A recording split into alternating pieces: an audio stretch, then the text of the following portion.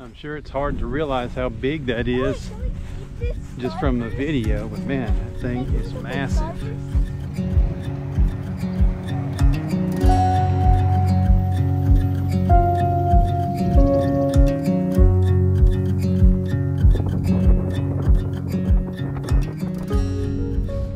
Hey everybody, welcome back to our channel. We just got back from a 3-day road trip. Took a little trip up to the northeastern part of the state. Did a little Route 66 tour and some other places kind of nearby, and had a pretty good time. We'll share some of that with you guys at the end of the video if you're interested in seeing some of that, and then posted some of that in our community page. But what I really wanted to talk about is what the title of our video is all about, and that is that we are moving to the Philippines. Cecile, Liam, and I will be moving there this year to live permanently in the Philippines.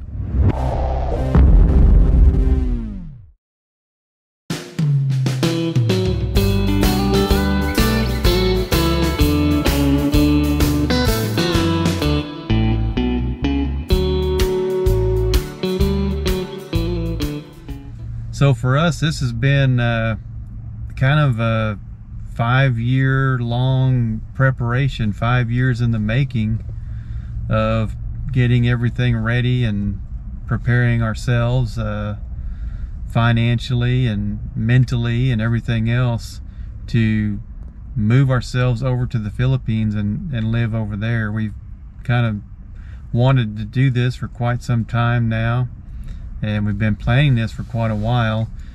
Cecile and I were married in 2016, and we bought our house in the Philippines in 2019. So we've been working on paying that house off and fixing that house up over the last 5 years. And really we're at a point now, just deposited the money in the bank the other day to finish our house mortgage. So it's just a matter of us being over there to make that final payment. We could send it over and have someone make the payment for us, but you know, when you've got several $1,000s, you kind of hate to have anybody handling that money other than yourselves, because you know, things do happen sometimes. Things get lost, accidents happen, things happen, and we don't want to put anybody in a position to be responsible for all that money. And also we'd be a little bit nervous, you know, waiting for that payment to go through and everything. So we'll do that in person when we're there next time, but the money's in our account and ready to go. So we consider the house to be paid. We've got a few small remodeling projects left to do, which we can do those while we're there. So basically the house is ready. It's mostly completely renovated for the most part and ready for us to start living in. So we're excited, and you know, we're ready to go. We've been, every time that we go to the Philippines and spend time at our house, I always feel like I hate to leave. I'm not ready to leave. So you know, it's where I prefer to be. I think it's where we're happiest. We really enjoy our time there. Of course, you know, everything's new and different for me over there, but we really do enjoy ourselves, and we enjoy ourselves here. We enjoy our lives here in the United States. It's not that we don't enjoy ourselves here, but we enjoy ourselves more in the Philippines. We have a lot more fun. We're happier. There's more going on. Our lives are more active, and that's not to say anything bad about our lives here, but we just find our lives there, for us, more enjoyable. So we're really looking forward to being over there and moving over there. You know, life just kind of feels different over there. Everything is a little more exciting for me anyway. It's a lot more relaxed. There's a lot less of the issues that we have here over there, and there's a lot more there's a lot less financial stress in the Philippines. And of course, a lot of that is how you handle your money and how you live your life. But things are definitely a lot cheaper over there. It'll be a lot easier for us to you know, pay everything that we owe on, manage our money. I think we'll have a fairly small monthly budget over there compared to what we have here. So kind of just looking forward to experiencing life over there. It's a new chapter in life, a new beginning, a new adventure. So I'm excited about that. Cecile's excited. She, and you know, of course, she's from the Philippines. She loves the Philippines and she enjoys being there. And I think when you are in a good financial position, a country like the Philippines can be very enjoyable to you. A lot of people there that have lived there their whole lives, maybe they struggle to get by, but they still seem like they enjoy life. You know, they're very happy people. You always hear that people talk about how happy and friendly people like that are, and you kind of find that to be true with most people. I think even people that have the least seem to be some of the happiest people, because they don't get caught up in all the competition and material things and all that that really kind of makes people unhappy. It's supposed to make you happier, but ends up making people unhappy. So we're excited about all that, and like I said, for Cecile to be there and not have to worry so much about finances and money like before when she was a single mom living there. Life is different for her there now also. It's more enjoyable. So we're excited about it. We're excited about starting a new life there. And you know, I'm at the point now where I feel like I am done with construction work. I've been doing construction work since I was 17 years old, and I really don't feel like I can do too many more years of this type of work. So I'm kind of looking forward to getting out, you know, while I still have decent health and physical abilities. So, you know, I'm looking forward to being able to stop working. You know, I'm nearing my retirement age now. I'm 56 this year, so I'm about 6 years away from an early retirement age, and we feel like we're in a good position now that we can go ahead and make the move and not worry about me having to work any longer.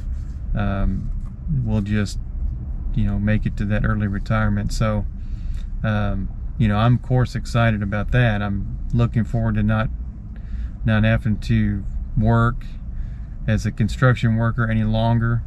It's been great for me. It's provided me with an incredible amount of money over the years, and you know, a good career. So I don't want to discourage anybody from doing construction work. It's a great way to make a living, but it does take a toll on your body year after year, and the older you get, the harder it is to continue to do things. And when you start having problems like back issues or knee problems, like in my case, I have both of those problems, as you continue doing that type of work later in life, you start you know, causing more and more problems in those areas. You're compounding your issues. So you know, I'll be happy to continue to do more damage to my back and my knees. And also I feel like, you know, I've spent so much of my life now working, I'll be going on 40 years soon. It's time to enjoy life and live life just for myself and my family, and not so much living life to make a dollar. You know, I'm ready to just relax and enjoy life. And maybe it seems as though I'm young, but you know, as I've said in videos before, I have a brother who's a government employee, and he retired at 55. So retiring at 55, 56 is not really that unusual of an age to retire. I think Cecile told me in the Philippines they get their retirement, their SSS, at age 60. So, you know, I'm not far from that age. And working the kind of job that I do, retiring in your late 50s is not a bad situation. I don't feel like it's too young, but you know, it's a rough life for an older person. And then, you know, like I said, we're just really excited for the next chapter of our life. It's a new beginning. It's going to be a whole new experience. I've experienced the Philippines over the past, let's see, 8 years, I guess, since Cecile and I got married. So I've experienced the Philippines in few months, you know, couple months, 1 month, a year, over the past 8 years. So I've got a pretty good taste of what life is like there. But now I'm gonna experience the day-to-day life in the Philippines, year-round, every season, not just the good weather seasons, and you know, experience the whole thing. I'm looking forward to it. I'm looking forward to the challenges and the experiences ahead, and really looking forward to sharing all that with all of you guys as well. We've really ramped up our moving efforts lately. We've been shipping quite a few boxes over. We shipped 3 boxes last month, and last week before we went on our trip we sent 5 boxes, and I think we've already filled another 3. So we're sending things for our farm property. We have some ideas for our farm property that we want to do. We're getting some things that really are only available here, and getting them now and sending them over. So we've been sending more of our household items, you know, trying to get the house set up over there for living long term. And then things that we've kind of been hanging on to until we got ready to move, we're starting to send now. So a lot of things still to send, and a lot of things still to do between now and probably early fall, maybe early winter, somewhere in there. We'll be making the final move. Our house here, our plan is to sell our house here, but we have kind of a what do you call that, we've made a deal that we're going to try moving to the Philippines for 1 year and kind of see how everything goes. We'll hang on to our house here, and if everything is going well, we're doing well, we're going to stay there and all that, then we'll come back probably at some point and sell our house here. And that's the plan. We don't feel like we can afford to keep the house, but you know, things change from year to year and plans change. If any way possible we can hang on to the house, we may do that. We don't like the idea of renting it out, so I don't want to do that. I'd rather just leave the house empty and use it if we come back to visit or something like that. But again, that's going to be very difficult to do, so the plan is to sell it, but we're going to be on a kind of a 1 year trial basis with all of that first. And then Liam, he's homeschooled now. Liam's been homeschooled for the past few years. We tried to get him enrolled in school this year, in private school in the Philippines, but we realized everything was going to be cutting too close to the start of school. So rather than rush and risk not being there for school to start and everything, we decided we're just going to wait and enroll him next year in private school, and we'll continue his homeschooling this year. And if we move to the Philippines during the school year this year, he'll just continue with his homeschooling until he's done and ready to start the next school year. And then we'll probably we're planning to hire a tutor to kind of help him make the adjustment from school here to school in the Philippines and make sure that he's up to speed on everything, which we feel like he is. We feel like he's maybe ahead of other kids his age. Of course, you don't really know, but we feel like he's doing very well. And we'll get a tutor to just kind of make sure he's good on everything and ready to go, ready to attend private school there in the Philippines. So you know, exciting time, big news for us, big news for our channel. We've let all of my family know. Everyone seems to be supportive of the idea and happy for us. They know we've been planning this for a while now, so everybody's excited for us, and we're excited for this to happen. So we're looking forward to you know, preparing everything now over the next several months and getting ready to make our final move to the Philippines. So we'll share that journey with you guys. If you guys are not a subscriber, go ahead and subscribe. We'd love to have you. If you enjoy the videos, give us a thumbs up. So thanks for watching, everybody. Take care, and we'll see you on the next video.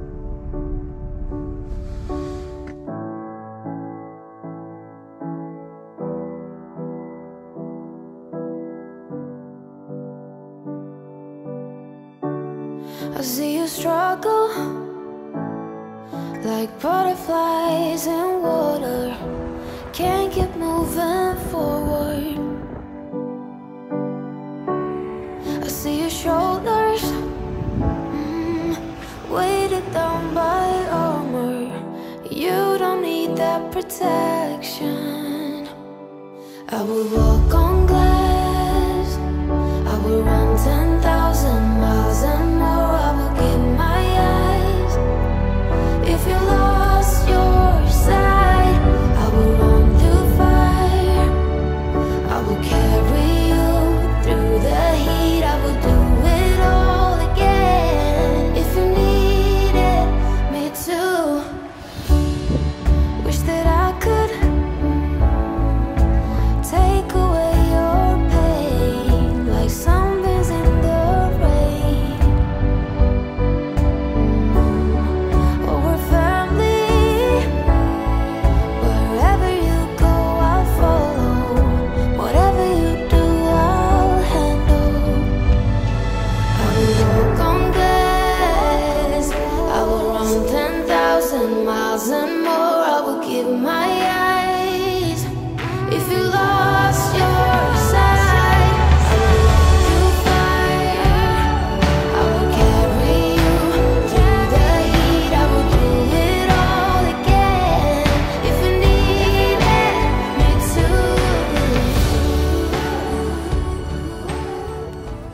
That's the easy way across the street.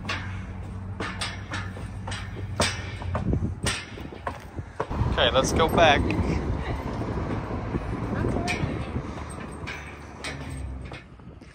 So this little patch of Route 66 right here is only 9 feet wide. You can see the edge of the road here, and then the other side here, you can see the edge right here.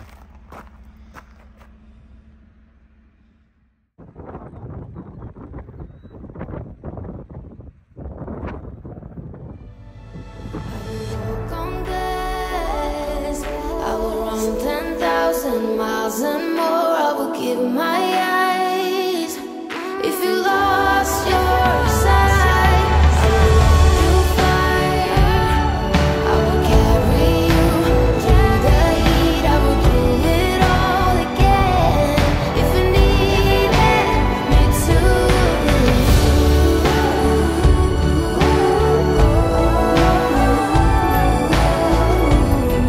I'll do it all over again.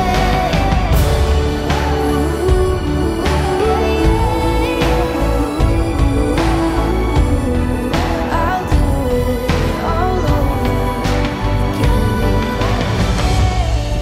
I will run through fire. I will carry you through heat. I'll do it all over again.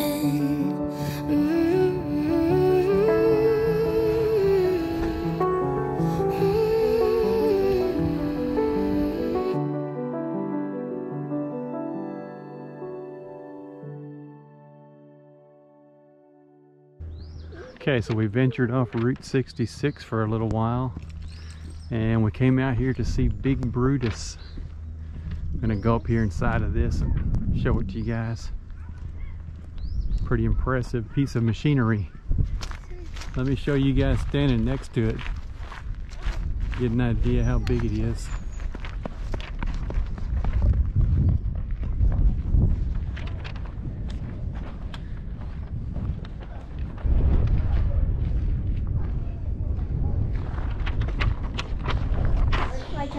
Okay, let's go this way.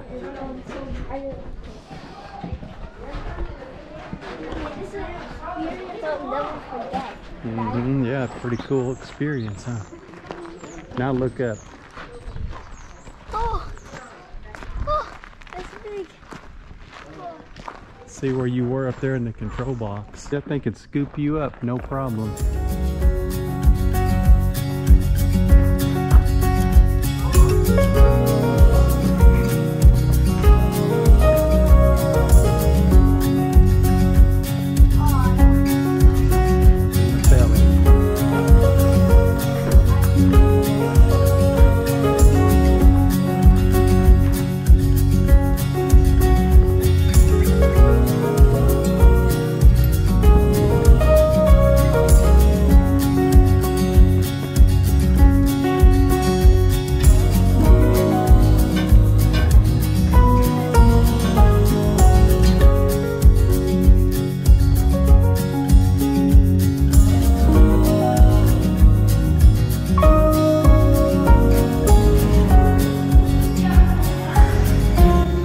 Cables, huh?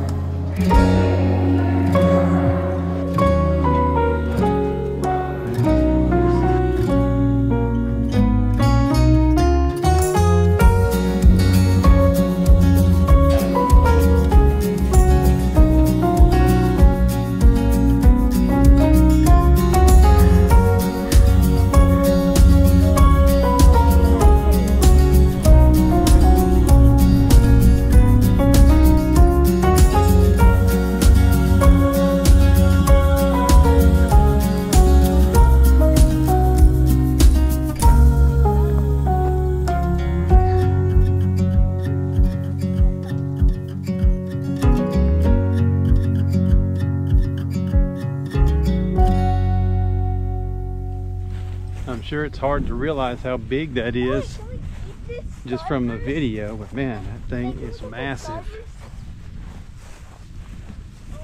Big Brutus.